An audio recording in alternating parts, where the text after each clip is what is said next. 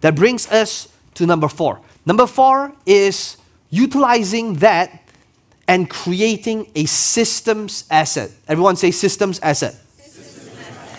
Thank you, systems asset. So as you're building up 1, 2, and 3 then, systems asset is basically the structure and the architecture of your business.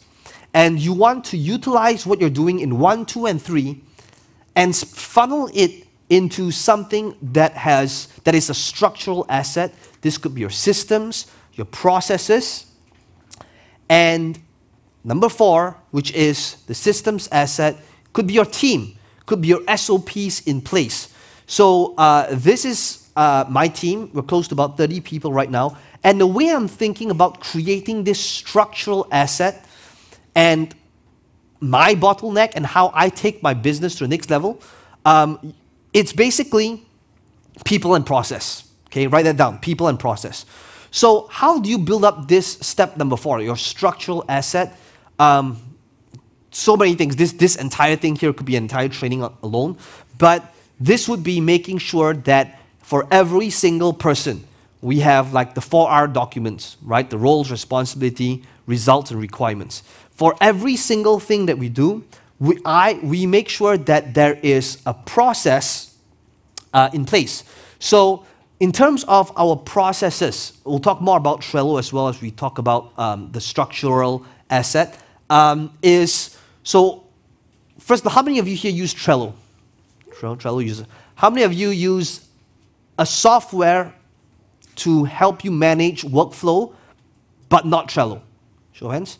Okay, so thank you. So whether it's Asana, whether it's Monday, whether it's any of these different softwares, you want to create and have some sort of building this structure, systems, processes for your business. So one of the things that we do next is, in order to build up this structure for our, let's say, our retargeting ads, is we would have an entire board on Trello that puts in all of our different testimonials archived in one place, so that if we want to turn it into a retargeting ad, my traffic team can easily go into this board and look at all of the different images, videos that can be turned into a retargeting ad.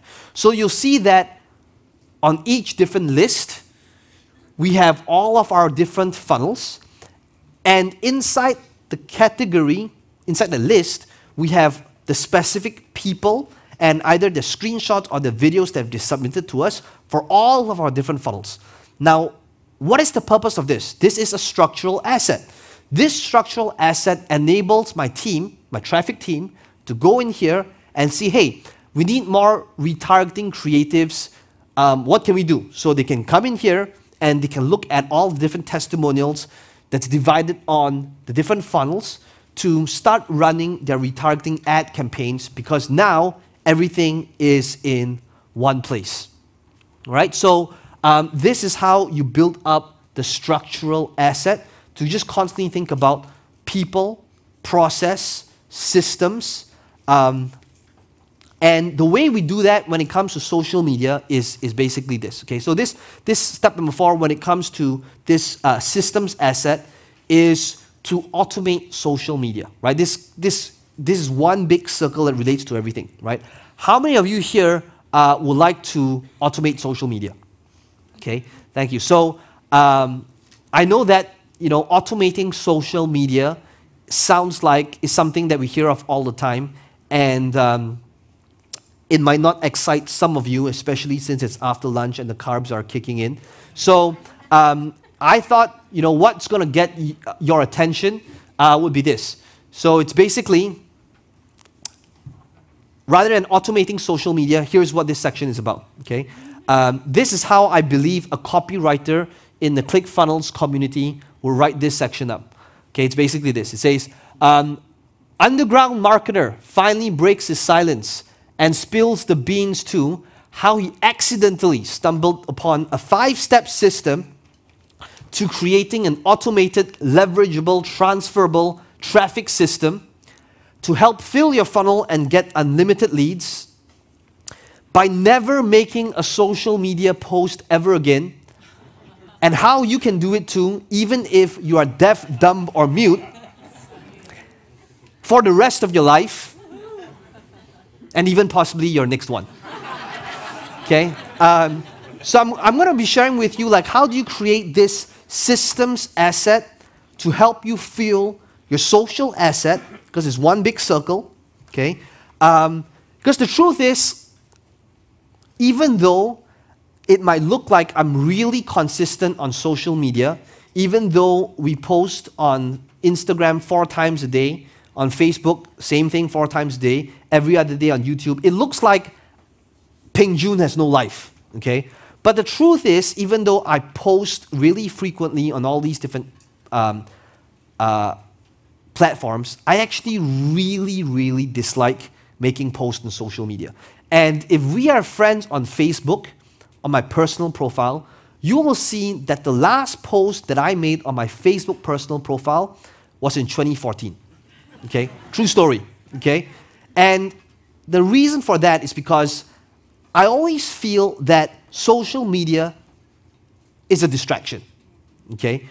I don't want to use social media to look at funny cat dog videos, but I want to use it as a tool to fuel and build my business. Okay? So, how many of you here dislike making social media posts?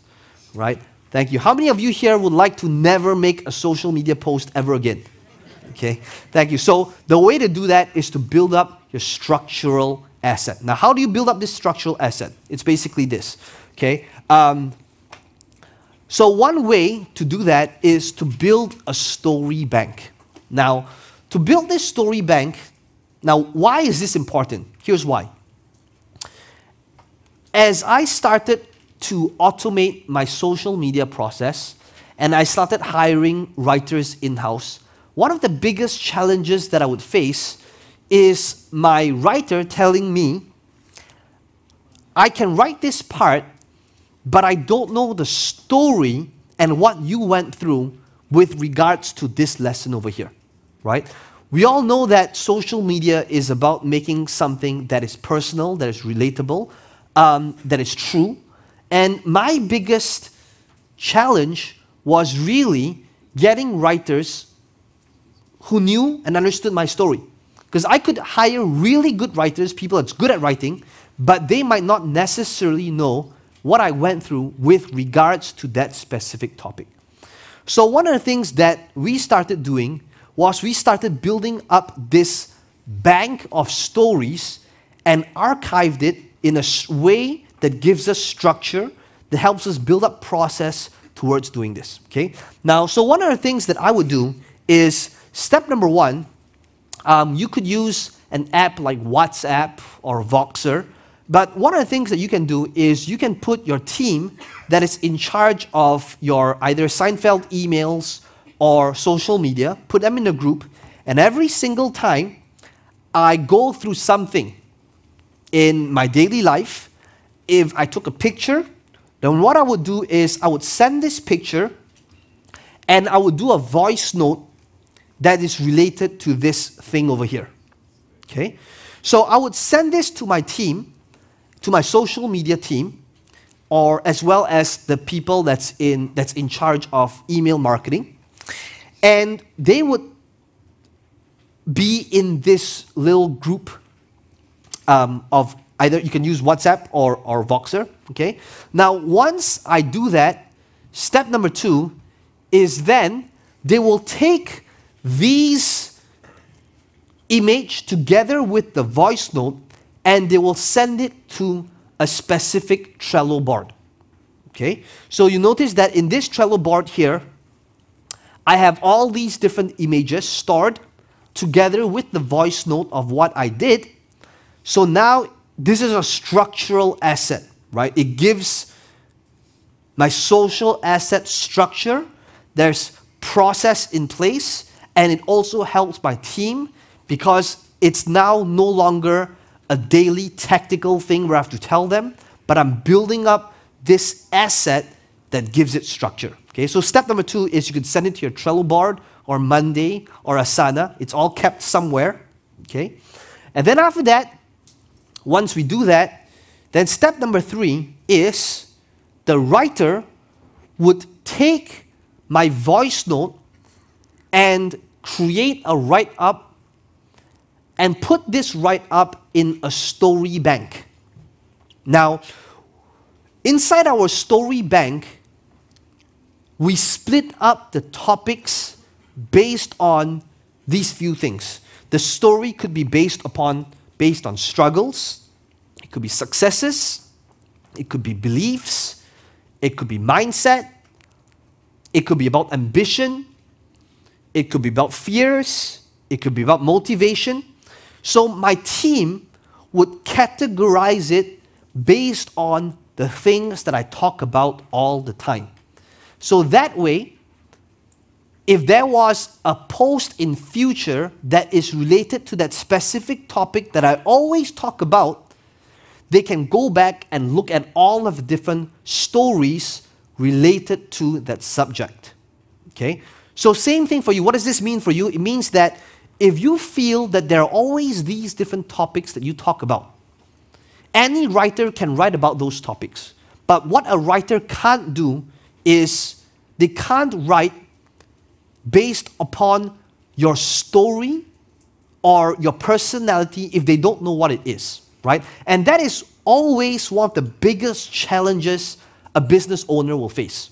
A business owner, the reason why they can't let go of social media is because they're always saying, I want to let go of social media, but I'm worried that that person can't write in my voice, right? How many of you have experienced that before, right? Thank you. Very, very common. Now, this solves that problem. This allows you to eventually let go and trust that someone else can take over this process because now you're building up this structural asset. Okay? So, I think I did a quick screen cap on my story bank. So if you notice this story bank over here, my team splits it up into many different tabs, right? So there's like big picture, entrepreneurship, online marketing, speaking, productivity, mindset. And the way they do it is inside this file, okay, you will see notice the structure. We have the links to the post that was done. We have the links to the exact Google Drive. We have the person that's in charge. On the right-hand side, there is the write-up.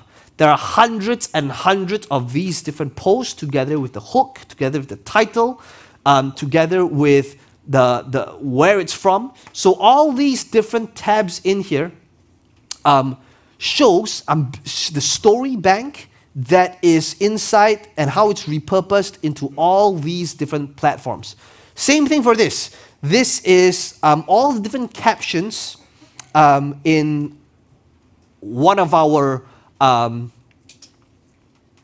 think this is for Instagram, right? So when you are documenting it all into these different documents, then it means that when a person needs to take over or when you hire a freelancer, a VA, all they need to do then is to do a search for that specific keyword in that document, and now they can retrieve that specific article that is based upon that keyword.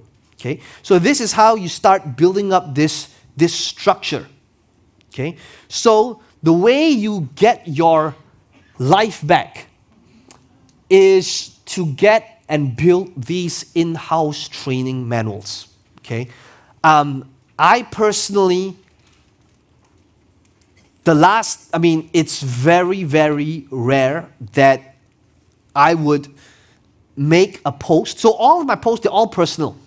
It's just that it does not take up my time because I'm focusing on working on the business rather than in the business. And the way you start letting go and start scaling and start building your team or outsourcing is to build these in-house training manuals. So I have in-house training manuals for the person that handles my Facebook, for Instagram, for YouTube, for my ads, for every single role. Okay? So for example, this would be the story bank manual that my team creates. One of the things that you want to do is you want to make the person that is taking care of that specific process to be also the person that creates the process for it, okay? Because you don't know what's happening in the trenches. So when you make the person that is taking care of that specific process as well as a result, they now take ownership of it, and then at the same time, you are actually empowering them to eventually let go of the thing that's tactical as well, and that's how you can move them into higher level strategic stuff. Okay? So one of the things you want to do in order to create your manuals or your SOPs is to create these different frameworks. Okay? So like for example, content multiplier formula originated really from just the SOPs from my team. So all I did for content multiplier formula when I presented it was I took what my team was already doing and what we were doing in-house and made it into a product, into a presentation. Okay? So with these in-house manuals, this is how your team can start growing. This is how you can start empowering that person in that position. And this is how you can start scaling strategically. Okay? Now, if you take a look at this training manual, this is literally the in-house training manual that my team uses for creating the story bank. Okay? So whenever we expand our team and as we hire more people that is inside this process of content creation, what do? We just hand them this in-house training manual. Okay? Now this is something you want to be doing if you want to scale strategically. Okay? The reason why most entrepreneurs feel, when it comes to scaling, here's how most entrepreneurs scale. Okay? Whenever people and entrepreneurs feel pressure, most of the time they say, oh man, I'm feeling so much stress right now, I need to go higher. Okay? So that I can get some people, take some stress off me. Okay?